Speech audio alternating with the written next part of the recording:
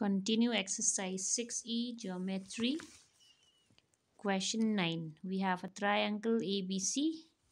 Then in triangle ABC we have PQ, which is a straight line. That straight line in mid AB in P and AC in Q. Then we have AP equal 1 cm, PB equal 3 cm, AQ equal 1.5 cm, QC equal 4.5 cm. Then we have to prove that area of triangle APQ is 16 times area triangle ABC. We have the area, so we need to apply area theorem. And to apply area theorem, first we need to prove that the triangles are similar. So we need to compare triangle APQ and triangle ABC. So let us see the figure first. We have triangle ABC, then we have the point P on the side AB, we have Q on the side AC. Then PQ is a straight line. So let us compare the ratio. We have AP, AB, because we need to compare triangle APQ and ABC. So let us take the side AP by AB. AP we already have, already given to be 1. Then AB, from the figure we can write AP plus PB. AP given to be 1, PB equal 3. So 1 plus 3, 4. We cannot do anything, let it be there. Then compare the other side.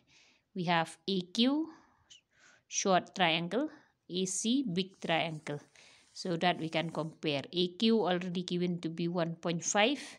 AC, from the figure, we can break it as AQ plus QC. So AQ we have 1.5, QC 4.5.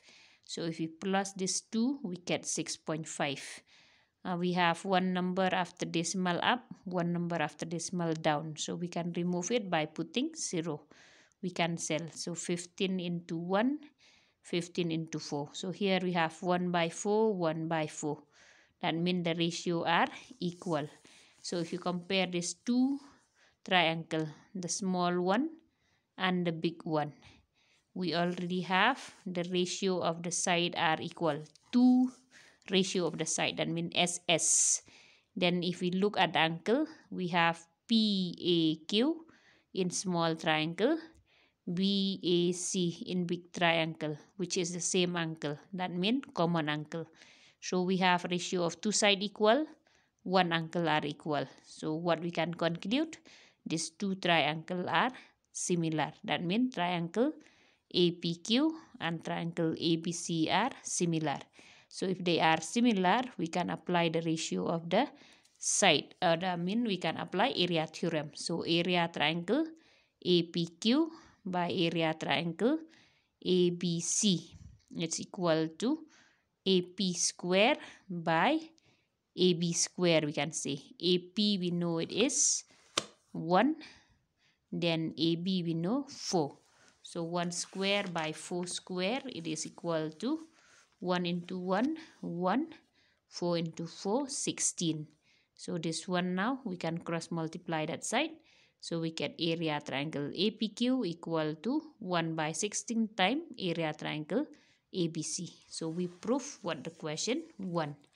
Then next question 10. We have triangle ABC and triangle BDE. They are equilateral triangle. Then D, it is the midpoint of the side BC. We have to find the ratio of triangle ABC and BDE. So first we draw the triangle ABC. Then we have D is the midpoint of BC. Okay, so we join this one. Then we have triangle BDE. So we join it this way. Okay, then what to do? We have to find the ratio of the big triangle and small triangle. That means this one, ABC and BDE. So let us compare the triangle. They say that both the triangle are equilateral. So if they are equilateral, mean each angle is 60 degree. That means angle B will be 60 degree, angle C 60 degree, angle A 60 degree. Then here also angle E 60, angle B 60, angle this one 60. So three angle here 60 degree each, here also 3 degrees 60 degree each, which mean that we have AAA. That means the two triangle are similar. So if they are similar, we can use the ratio of the side. Okay, so we can take area triangle ABC by area triangle BED. It is equal to BC square by BD square. Then BC we can break as BD plus DC, because D already mentioned to be the midpoint. So if it is midpoint, that means BD equal to DC there. Okay, so in place of DC we can write with BD. So BD plus BD, it will be equal to 2BD. So 2 into 2 will be 4. Then BD square, BD square cancel. So that means we have 4 by 1. So the ratio of the big triangle to small triangle, it is equal to 4:1.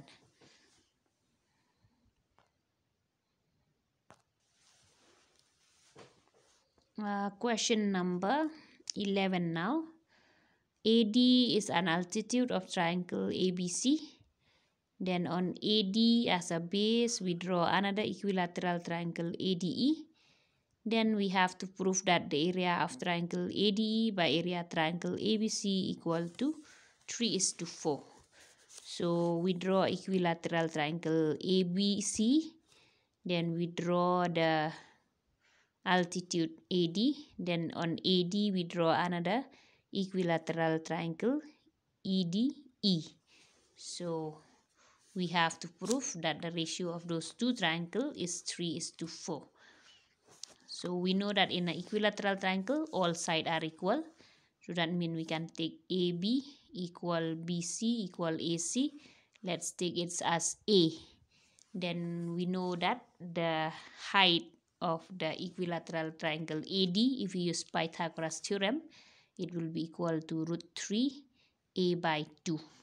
Then that means if this is √3 A by 2, then this one also will be √3 A by 2.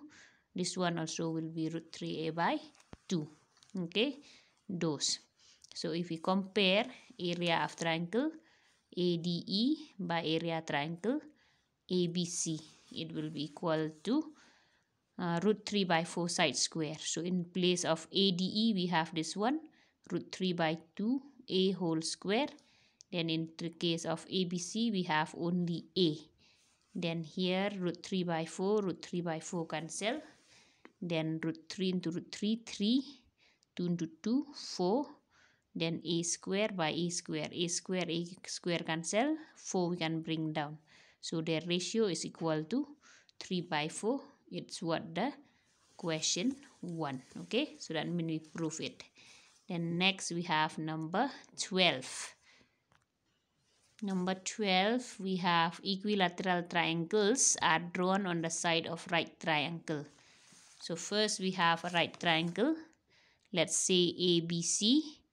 Then we draw equilateral triangle on hypotenuse, on the base, and on the perpendicular.